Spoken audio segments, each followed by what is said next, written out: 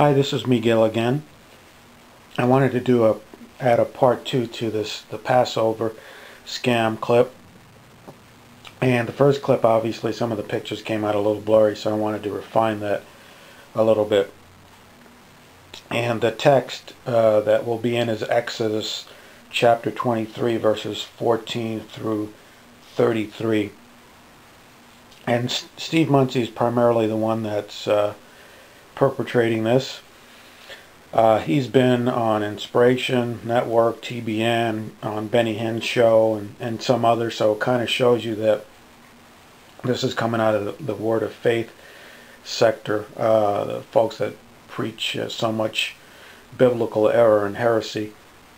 But this is someone that is seeking to separate you from your money.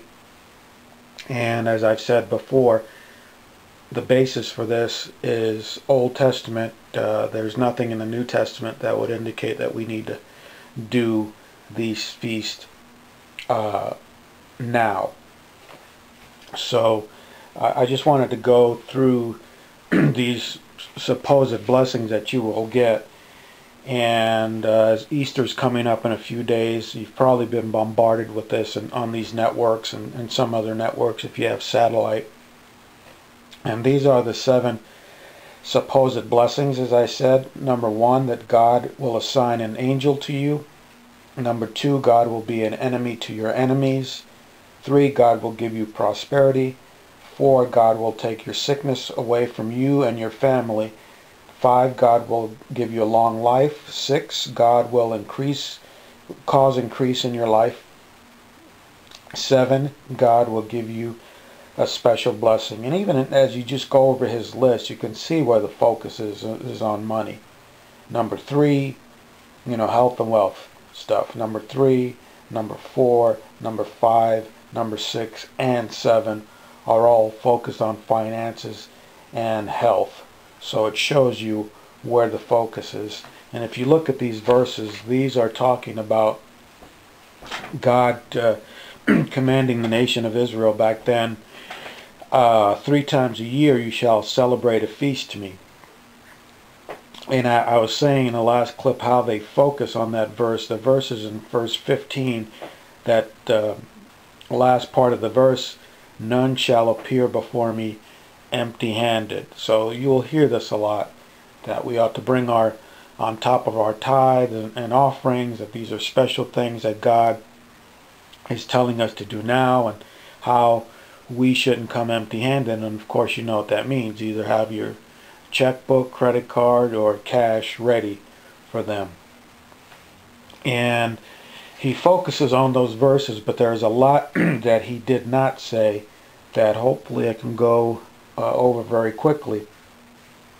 That first blessing, supposed blessings, in verse 20, and he says that you're going to have an angel. But let's focus on these supposed financial blessings, is that God will give you prosperity. There is nothing in the text in these verses that says anything like this. And again, this is why I say frequently we have to make sure that what we hear is lining up, what we hear from the pulpit is lining up with the Word. Number 4, God will take your sickness away from you and your family. I just think about that for a second.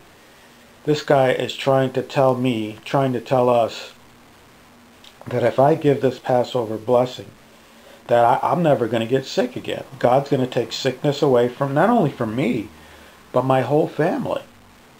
I mean, how great would that be if that were possible?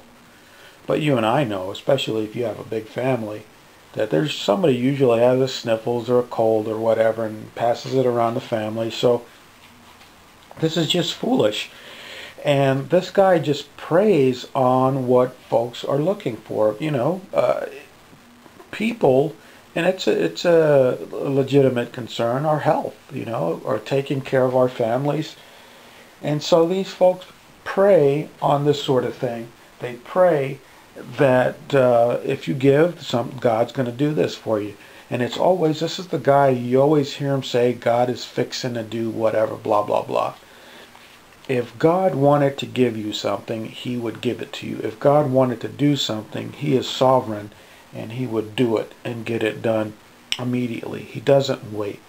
Nowhere in the New Testament do you hear or read anything about Jesus saying, well, God, I'm getting ready to heal you. You know, Jesus just healed him. The withered hand, whether it was a leper or, of course, somebody being raised from the dead, he did it, and it was immediate, and all of his miracles were public miracles. There were no private miracles. There was no God is fixing to do something for you. So be very careful that what you read and what you hear lines up with the Word. These folks are nothing but charlatans. And recently, I don't even know if it's over, but TBN was having one of their begathons. They have a couple a year. And Inspiration does the same thing now. So, you know, they learn how to scam folks. And they have these things a few times a year, and they come up with these things. Steve Munsey is one that's prone to coming up with these number formulas that, you know, just all sorts of nonsense that is extra biblical. And you can never have that when you're a preacher or pastor. You should stick to the Word, not to anything else. So none of these things, these blessings, are in the text. That God will cause increase in your life. Well, you know that what that's code for, that God's going to give you more money. Nowhere in the text. And this special blessing. So again, he's trying to make you think that you're not only going to get all these things, but you're going to get something special. Again, nowhere in the text. Number one, interesting enough, and I'll read the verses in verse 20 and 21. It says, and again I'm in Exodus 23, Behold, I am going to send an angel before you to guard you along the way and bring you into the place which I have prepared. Be on your guard before him and obey his voice. Do not be rebellious toward him, for he will not pardon your transgression, since my name is in him. So my angel refers to, it's a reference to the angel of Yahweh. In other words, the pre-incarnate Christ. So he, you know, evidently he doesn't even know this. So this is why reading the text, dig into the text. Don't be caught off guard by these scams. And you'll get them at different times of the year. I mean, I've seen this guy on different networks and different shows around this time of the year. And other times he tries to scam folks with other things. So remember, people, be on guard as we're told to be sober, be vigilant. We need to make sure that what we are hearing is in line with the Word of God, and don't be afraid to speak out against those things. Jude is it's just a short book, but it is full of so much information that can help you see what makes a false teacher, and not only that, staying away from them, being a contender of the faith. And I'll read this verse from Jude in closing. He's writing here in the second part of verse 3, I felt the necessity to write to you, appealing to you, contend earnestly for the faith which was once for all handed down to the saints. So those that know Christ, be contenders for the faith. Don't be afraid to speak out against heresy and error.